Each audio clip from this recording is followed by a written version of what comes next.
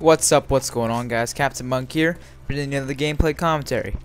Today I was playing a little bit of Villa with the AK-74u grip. Usually I recommend dual mag, but I was trying to grip out because, well, lots of people like to use it, so I thought, hey, why don't give it a try? If everyone's using it, it can't be that bad. And I'm not gonna lie, it's not that bad, but I don't feel it's necessary. Using dual mag is a way better way to go. Or even rapid fire with scavenger, so you don't run out of ammo. But anyways, guys, my setup here today, I've already mentioned the grip with the 74u, golden of course. But I was using flak jacket, sleight of hand, marathon, pretty standard setup for rushing. Instead of lightweight, I used flak jacket because I just hate the explosives, and plus 0.7 mobility isn't really worth it for me. But anyways, guys, I don't really want to talk about the gameplay much because I'm pretty sure everyone and mother knows how to use the 74u. It's the easiest gun in the game to use besides the FAMAS. The FAMAS is only easier because it's better at more range, more situations. But I've said this before, so I'm not gonna say it again. Anyways, guys, what I want to talk about today, guys, is today my school basically went on a field trip, and well, I thought I'd tell you guys about it because it was a pretty funny field trip. We went to a botanical garden, and I don't really know what botanical means. Don't ask me because I don't know what it means. And to be perfectly honest, I don't really care what it means. The point is we went to a garden of some sort, and I basically went there thinking, okay, they're gonna have a variety of different plants and stuff, and it's gonna be sort of cool, not really. We're kind of studying biomes and stuff in science right now. So I don't know why we went to a garden, but anyways, we get there and basically we got split into different groups. I got put into a group with lots of my friends, which was good.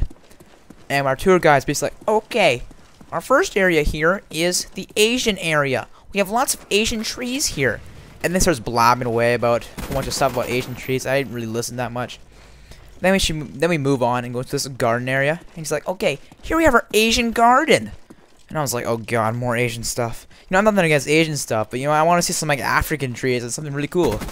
But no, I get some more Asian trees that really weren't that fascinating. Again, I have nothing wrong with Asian people, but Asian trees are boring. And if you feel offensive to that, I'm sorry. But you're very oversensitive. Now, I do have a chopper gunner here, guys, but I did fast forward it because there's two of them, and I'm not playing music over both of them. But back to the botanical gardens. So then we continue just walking around. And then she comes up and it's like, okay, looks like we've returned to the Asian trees area. And I was like, oh my god, you gotta be kidding me. This woman was nuts, guys. All she did was talk about Asian trees and stuff. I don't know. But then finally we get to this really cool area where we were basically elevated above trees. Like there was like a little bit of a platform from one tree to the next. And then every platform got higher and higher and higher. I'm not sure what the highest feet, what does that make sense? But the highest elevation we were, but it was pretty high. I think we did manage to get about 50 feet off the ground. It was really cool. I really enjoyed that part. But the thing that made me enjoy it the most was there was one girl in my group, and I'm not gonna say her name, but she basically had fear of heights. So you can assume what was happening here. She was there. Oh my god, don't touch me, I'm scared. Oh my god. And basically, here's a little life lesson, guys. When you're scared of something, don't tell people. I mean, there's some things you can tell, like I'm scared of spiders, but someone's gonna find a way to screw with you. For example, if you're scared of spiders, someone's gonna find a toy spider and put it in your bed sometime. It just happens. People like to screw with you. So don't tell people, because guess what happened here? Basically the platforms from one tree to the next were very, what's the word I'm looking for?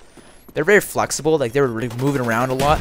So the people in front and behind her would shake the thing and scare the crap out of her, and she was there panicking, all scared. And it was really quite funny, actually. I got quite a laugh from that. It was a good time, I'm not gonna lie. And she's just there screaming the entire time, but everyone's laughing at her. But I felt bad for her, but I couldn't help but laugh myself. It was so funny. But anyways, guys, back to the gameplay here. You see I picked up my Blackbird and my chopper. I don't think I managed to get my dogs again, unfortunately, but these kids weren't very good. And right here, I see this guy around the corner, and instead of pre-fire or anything like that, I knew he was throwing a grenade. I heard them make that sound with the grenade, so I decided just to slowly creep around the corner and make sure I get him. I know I had flak jacket, so I knew the grenade wouldn't be able to kill me unless it stuck me. And right here, look at these guys. This is why I don't camp in corners, guys. You'll notice there I planned the jammer. And although I am using flak jacket, the jammer is still a great piece of equipment. If you don't know, guys, what the jammer does is basically, if the enemy has any piece of equipment, if you plant a jammer and the jammer is placed, like there's a bit of a green circle around the jammer on your minimap. If that green circle like inside of it, if there's any enemy equipment inside that circle, it stops working. And it makes it so that your claymores won't harm you, and tons of other equipment like that won't harm you. C4 is disabled. But anyways, guys, if you enjoyed the gameplay, give it a like. Enjoyed the commentary, give it a favorite. And if you guys like the videos I'm bringing, subscribe to my channel. Thanks, guys, for watching. Hope you enjoyed it, and goodbye.